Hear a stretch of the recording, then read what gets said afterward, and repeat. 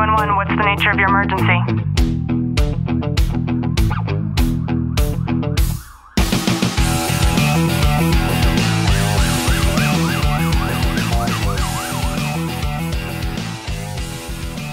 Welcome back to another episode of Tactical Living by Leo Warriors. I'm your host, Ashlie Walton. And I'm your co-host, Clint Walton. In today's episode, we're going to talk about something that's quite uncomfortable for some people and quite empowering for others. And that is the second presidential executive order, which is enhancing public safety in the interior of the United States. So for today's episode, just sit back, relax, and enjoy today's content.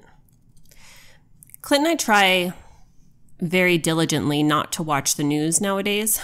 Yeah. I think what happened was since the earthquake on the 4th of July and the 5th of July, we keep just popping on there to see if there's any kind of new updates on anything as it pertains to earthquakes, because I'm deathly afraid of them. And in doing that, we can't help but see so many protests that are happening. And we live close to the Los Angeles area, so it's big news in Southern California. And I wanted to take a step back because I understand how people are getting upset because of the way that the immigrants are being detained. I also do not believe that that is the way to go about it. They are literally being kept in cages that are far more condensed than even jail cells. Regardless, I do believe that they are committing crimes and they should be held in some kind of captivity that is very comparable to, prison in the meantime until everything is sorted out. However, those types of conditions is not something that we would even hold our own prisoners in. So that's one thing. I completely understand that, and I don't think that it's right. What are your thoughts? Yeah, I think the environment and the system's broken when it comes to the detention of illegal immigrants. They're kept in subpar situations that, adults nor children should be kept in. That needs to be reformed, definitely. In saying that, this is the first time that something like this has happened in our history. Yeah, and this has been going on for decades. It's just never been brought to light. Yeah.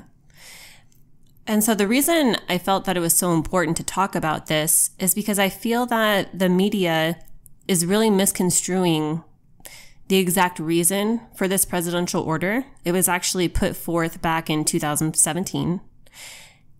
And it's so easy for us to just flip on the news and think what's going on our screen is all that's happening. But there's a reality behind the scenes.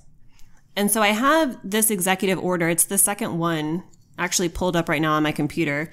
And I just want to touch on some of these points to hopefully shed some awareness on the reality and the reasons why this executive order is so important and why there's a crackdown that's happening under our current president's placement.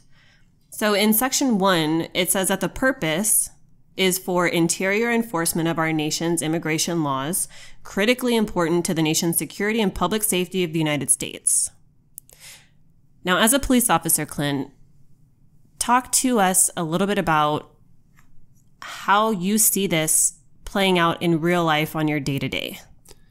It hasn't really changed a single thing for me. No, I want to go into how you see our nation's security being jeopardized by having illegal immigrants here. And more importantly, how this executive order is not targeting, somebody selling corn from a cart on the corner of the street. The order's in place to effectively allow the deportation of these criminals who are violating our laws in a more severe way. I mean, put yourself in the victim's shoes of your house was broken into and tons of your property was taken by someone who is an illegal immigrant. And I do understand that our own citizens do the same thing. But if you could completely avoid that situation by not having that person here in the first place, wouldn't you? For sure. And we can dive deeper into the types of crimes that are statistically being showcased as to the reason why we cannot allow them in our company, which are far more really vile than just somebody committing robbery. Yeah, and that ranges from, murder to rape to vehicular manslaughter to the list goes on and on. And looking at that, most of the sweeps that are like going on right now, they're targeting more of these violent offenders. And they're targeting the families, so to speak, because people have protested them separating the families as well. So you remove the parents and then the kids are okay to stay, even though this person committed some heinous crime, but they don't want to separate the family. So they have to deport everyone. And I understand, there are going to be people who didn't do anything wrong getting deported based off the point of they want to stay together as a family. And it's sad. It's sad that that's the reality and how separation of family is happening.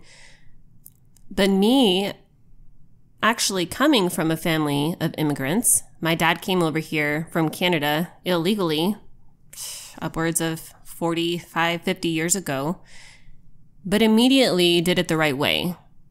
So I couldn't imagine having my family torn apart because my dad decided that when he got here, he was just gonna, not abide by the laws. And his plan was to just come here and then pave the path for doing it the right way and following the laws, which is exactly what he did. But for most of these families, name an excuse. It takes too long. They don't want to go through the process. They're worried that they're going to get deported sooner than later. I get that. But ultimately, that fault would have lied on my dad's shoulders and not the president's, not the states, not the federal government. I, knowing what I know now, would have blamed that on my father. And that's an excellent point. It's people need to point the finger at somebody, but instead of pointing the finger at the person who actually committed the crime or is committing the unlawful acts, they're pointing it at the people who are taking it all away, not the person who instigated it in the first place. And that's where it gets so muddy. And that's why we do have such a divide in our country right now. For sure. And going on here to the second section of this executive order, it says on here to ensure the faithful execution of the immigration laws in the United States, including the INA against all removable aliens consistent with Article 2, Section 3 of the United States Constitution and Sections 3331 of Title 5 United States Code. So we can go on and we can read this, but what it also talks about here is the enforcement of the immigration laws in the interior of the United States. In furtherance of the policy described in Section 2 of this order, I hereby direct agencies to employ all lawful means to ensure the faithful execution of the immigration laws of the United States against all removable aliens. So with that being said, how would you as an individual feel if someone, and I'll use the previous example, broke into your house, took everything, and then they say, well, we don't want to separate this person from their family, so we're not going to send them to jail. We're not going to hold them accountable for the law that they just broke.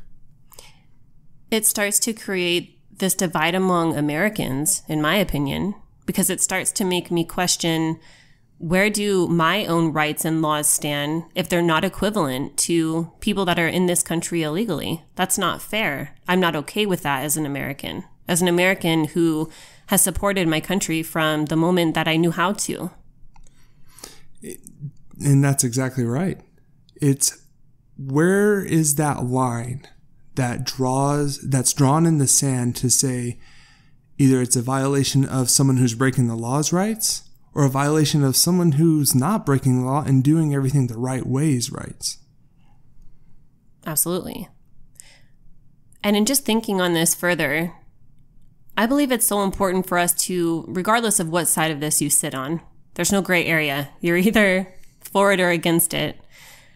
I think that it's still important for us to understand the level of empathy that's required in order to move through this situation. And I don't want to say moved past it, because I do not believe that this country should move past it. I think what the president has put forward has really shed some light on the vulnerability and the holes that are created along our border that make it so easy for the drug smugglers to come in, the rapists to come in, the human trafficking to happen. And somebody has finally taken a stance and said, okay, we need to have some security to where we define ourselves as American to a point to where we say we're American and you're not, and this is what makes our country different. Not having these free open borders to where there is no divide in our country. Our country has to be divided from other countries. Otherwise, it doesn't make us a country. And that's exactly right.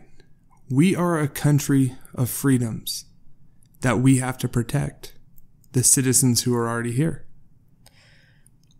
And in having that level of empathy and understanding what these families are going through, these families of immigrants, I mean, if I had it my way, every immigrant that we are known of, we should fully screen them all. And the ones that have any kind of criminal background or even might should be interviewed and sent back to where they came from, and then have the opportunity to come back, but do it the right way. It's not like you're leaving and you can never come back. I don't think people understand that. They're not saying you're never allowed in the United States of America. They're saying you came here the wrong way. Please go back to the country that you came from.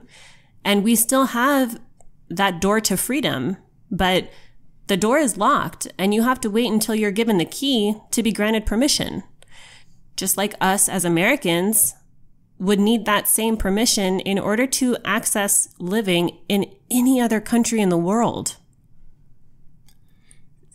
And in our travels, we've seen this. And this isn't just an American problem. This is a worldwide problem. Every country has immigration issues, and every country has their own approaches. People look at us that we're such tyrants in how we're approaching this, but in our travels, we've seen how we're actually very liberal in how we do approach it. Where other countries, they just load them up in a truck and send them back over, whether it's in a war-torn country or not. There's zero tolerance. And I mean, we've been fortunate enough to travel to enough countries to where we've paid witness to that. And I think in really moving forward, I want to point out how we started this conversation with the fact that turning on the news and being showcased information that isn't fully exclusive and it's not executing exactly what's going on behind the scenes, I believe that's what's starting to create this hatred and us believing that we have to choose a side and us not really having the ability to showcase that empathy, because the media is saying, okay, well, you people who believe in this and you people who support this or support your president, look at what you're doing. You're putting these people in cages. Well, I don't feel that way. I feel that the process, regardless of what it is, starts somewhere. And unfortunately, this is just the reality of where this process is starting until more agencies get employed, more locations get created in order to disperse these people. And we took such massive action in such a short amount of time that this is what has created this influx of these immigrants being held in these facilities that can't maintain them all. And having these sweeps like this, I think, and I hope, is just the start of the process of being able to move things forward to where we're not keeping these human beings stuck in these cages the way that we are. And absolutely streamlining the process to obtain citizenship or work visas or the legal way of getting here to where it's not taking years and years and years, to where someone can do it in a reasonable amount of time. Exactly. And if their families stay here, then if they choose, they come back here to their families in a reasonable amount of time. But it goes back to doing it the right way. And I wish the media would showcase the fact that we're not closing our doors on these people.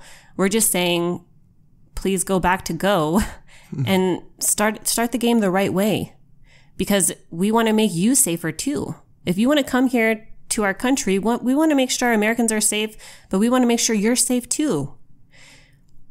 And as you sit there, it's just my hope that you can find that level of empathy to understand that the way that this process is being carried out, anybody with any kind of humanity would understand that it's not okay.